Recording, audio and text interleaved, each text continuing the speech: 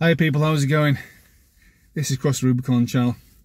I've just tried to make this video about 3 times outside. I'm in Sumner and it's just too windy and cold, so I've just got back in the car. Anyway, here it goes.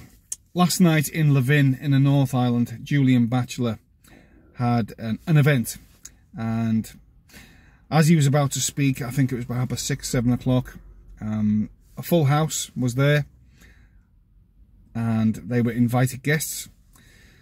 And there was a scuffle at a door just as he was about to speak, and this is first-hand knowledge I'm getting from somebody else. 3 or 4 Maori burst through security at the door, and a very large Maori lady in a pink dress came in and shouted, "This is our land and you are only guests here." Now, this is not guests in the building. She is saying, "You are guests in Aotearoa, New Zealand." That's what she meant, because you're not Maori. Now, there was a bit of to and fro going, and Julian didn't speak. Police were called. One man in the audience who was an invited guest, and he wanted to hear Julian. He was a Maori man. He stood up and he said to these 3 or 4 separatists, these extremists, and there's a lot of them. Believe me, there's a lot of them in New Zealand, especially in North Island. He said, "You make me ashamed to be Maori," he said to them. There was to and fro between them. The police were called, and the police turned up about half an hour later. 4 policemen, 3 looked like teenagers apparently, and the leader of the police was a man nearing, or what's been said, retirement. He didn't know what to do. None of them knew what to do, because, well, you're taking on the Maori and your career is really, really going to be put under the microscope. So they decided to calm the situation down and let them sit down. As long as they sit down and be quiet, they can listen to Julian speak. They sat down, but they carried on. And so Julian called it. He said, "No, I'm not going to do this." So he called the event off. And this is what's happening in New Zealand. Now, Michael Laws and Sean Plunket of the platform can make all the excuses they want for these radical extremist Maoris in New Zealand. And by radical extremist Maoris, I'm saying iwi. Right at the very top of iwi, if you're outside New Zealand, are the tribes. Right at the very top of iwi are radical extremist Maori, who are screwing this country for billions. And right at the very top of the Maori caucus in Parliament, including the Maori Party and including Maori in other parties, are extremists. They believe this country totally belongs to them. They want 100% control of this country.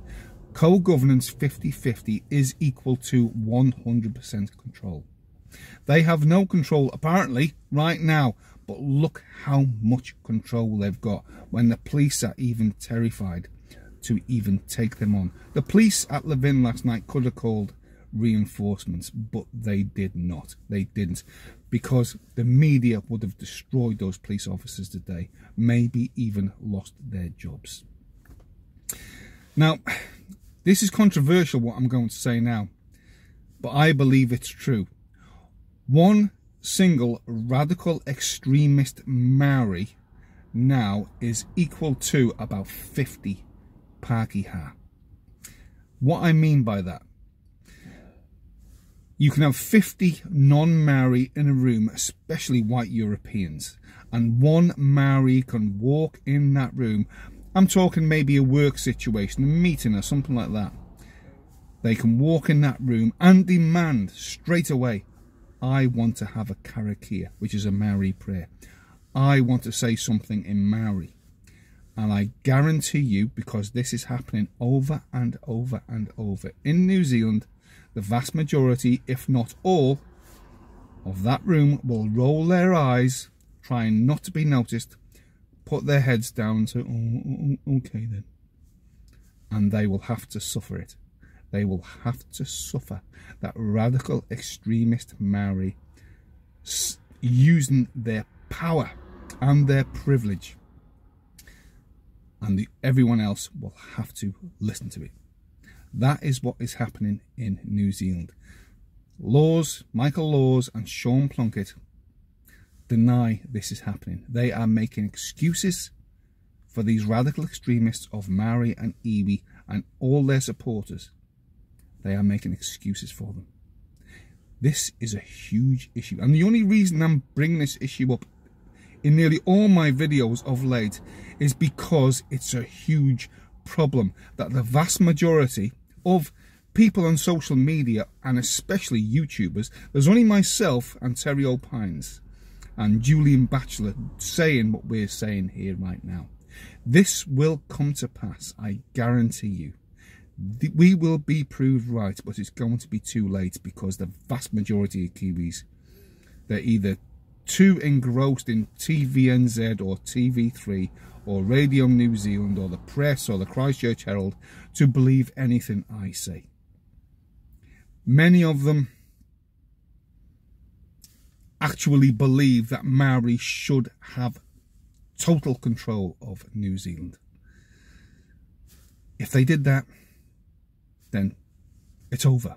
The whole country is over. It will be a failed state within a year. Anyway, that's my video, and that's what happened in Levin, as good as last night at Julian Bachelor's event. I implore you, absolutely implore you, to support Julian Bachelor when he comes to a town or a city near you. He's coming to the South Island soon enough. Go to his events, and when these Maori radicals, and some will be far left wokists, some will, but these are driven by, this is driven by Maori, to stop him saying what he's saying, because he's speaking the truth. When these radical Maori burst through the door in security, all of you should stand up and say, no, get out. That's what you should say. We should not be intimidated into silence, because that's what they are trying to do. Intimidate New Zealanders into silence. And I'll say it again. These radical extremists, just one of them, is worth 50 white Europeans. Because that's how dumbed down we've become. We've got to start growing some again. Right, this is Cross the Rubicon. Please like, leave a comment, subscribe to my channel and share this video everywhere. See you later.